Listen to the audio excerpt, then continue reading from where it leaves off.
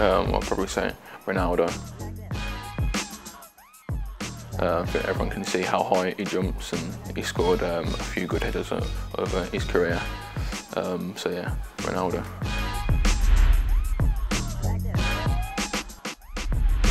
Kante.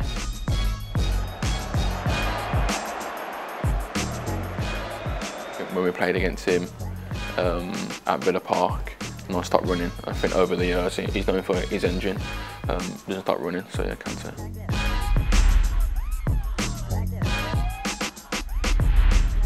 Coutinho.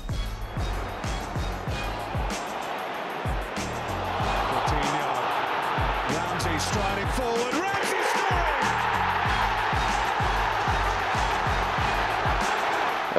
Obviously, he set me up for a couple of goals, and I think anyone else who was on the ball at that time probably wouldn't see the passes that he's played. So yeah, Coutinho.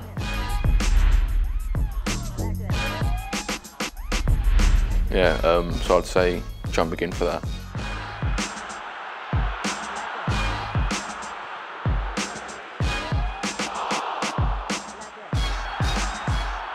I think everyone can see that he's all action. He's fights at every ball, doesn't stop running. So yeah, John McGinn. Best leader I've played with, I'd say Tyrone Mings.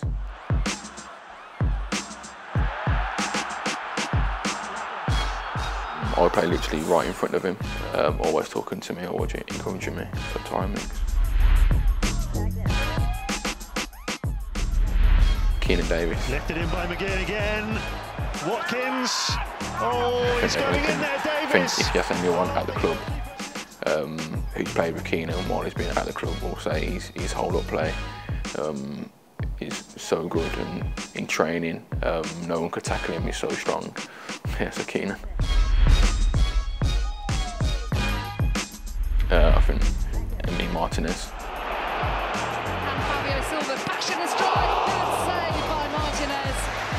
I think he's been here for a couple of seasons now, and I think he's shown why people think he's a world-class keeper.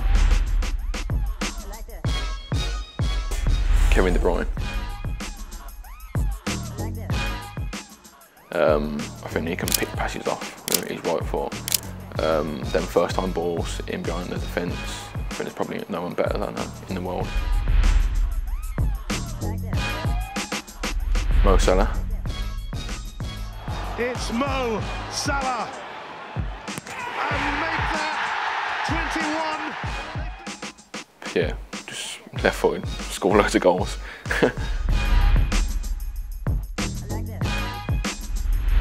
Yeah, I'll go with Bertrand Traoré. Traoré trying to pass the ball into the net, and he's done it with aplomb. Some of the spaces that he gets out of is a joke, so yeah, Traoré.